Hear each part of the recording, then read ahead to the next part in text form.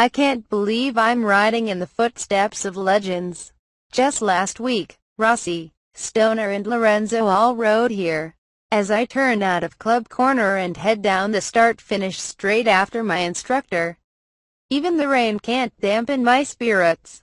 We're here at Silverstone, a place with a rich history of motorcycle racing and, best of all, my local track. Until now I have been confined to watching the action from the grandstands and behind wire fences, usually in the rain, but, thanks to the Ron Haslam Race School, I get my chance to venture beyond these barriers and out onto the hallowed tarmac as part of their U2018 on-track course.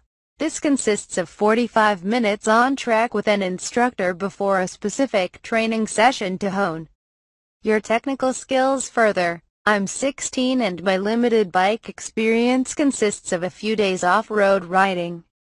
So the prospect of riding a new Honda CBR 125 around Silverstone's international circuit is exciting and daunting. I approached the day with some trepidation, but after some pre-track instruction in the paddock, I'm soon out on track and managing to hit 70 miles per hour down the straight, a speed which I had never got near to off-road.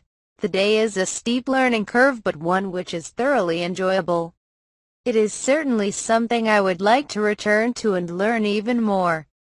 The course is well organized, well run, and the instructors are extremely helpful and patient. A fantastic experience that I would recommend to anyone, whatever your riding level. After all, it's better to be a racer, of sorts, for a day than a spectator for a lifetime.